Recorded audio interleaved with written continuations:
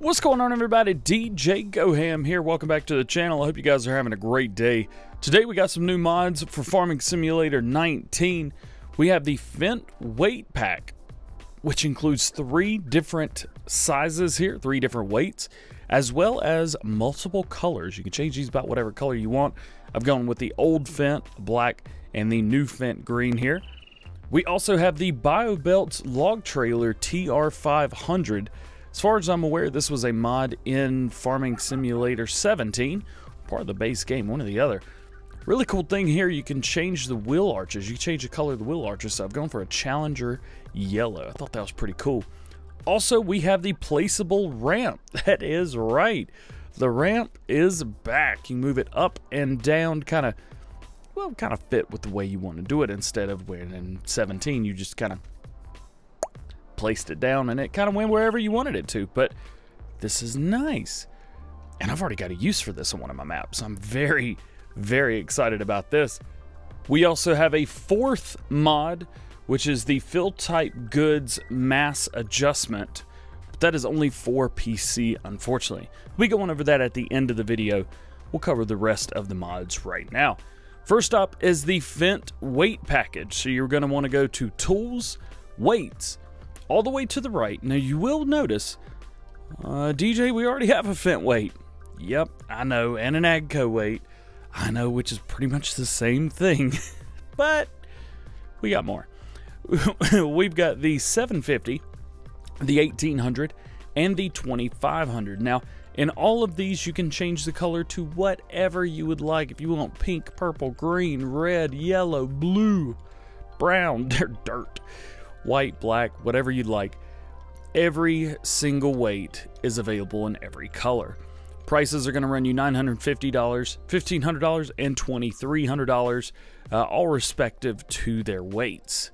So, next, we have the placeable ramp. Now, placeable ramp is going to be in Placeables, Miscellaneous, all the way to the right, the Art Mechanic ramp, $1,500. Now, of course, you cannot customize this, so it's really just buy it, place it, and boom.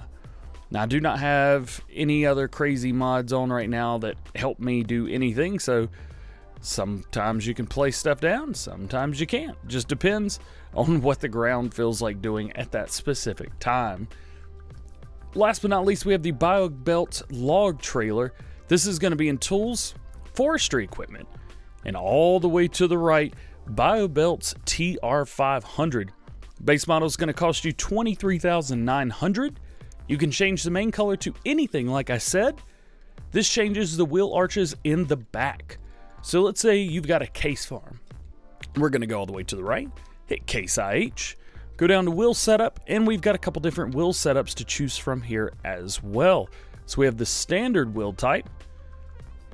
We have the wide tires, which is the standard, just bigger and wider. And we have the twin radials. Now, as far as the twin radials go, these are not twins. They look to be the Farming Simulator 17 version of wide tires, trailer borgs. So just keep that in mind. Whatever you would like, if any of these fit your fancy, there you go. Pretty cool stuff. Things that are going to be, you know, small, but extremely helpful. You got something for everybody. Somebody who needs, you know, a Fent farm, and they need more weights. Someone who's doing lots of logging, and people who just need to get higher. Now, I did mention there is one more mod out. We're going to take a look at that right now. Here we have the Fill Type Mass Adjustment mod off and on. So you can see the tractor on the left-hand side is going much faster than the tractor on the right-hand side. What this does is it makes the trailer think that there's twice as much in it as there actually is. For example, here we are using the John Deere 8400 with 450 horsepower and 52,000 liters of wheat in the back. Now, the mod on makes it think that it is twice that much, that it is heavier. It is supposed to be more realistic because the game makes it only think that the weight is half, not the full weight, so that you can go faster. And you can tell that we are going much faster on the left-hand side with the mod turned off. As a matter of fact, in the tests that I've done right here, we're done. There it is. That is the finish line right there. With the mod on, this tractor is going to go another 24 seconds past the first tractor before the mod was turned on. Absolutely crazy. But it is really cool. So if you want to play realistic, this right here is the mod for you.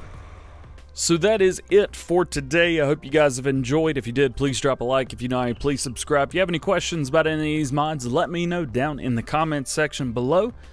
That being said, hope you guys have a great day, and we will see you later. Peace.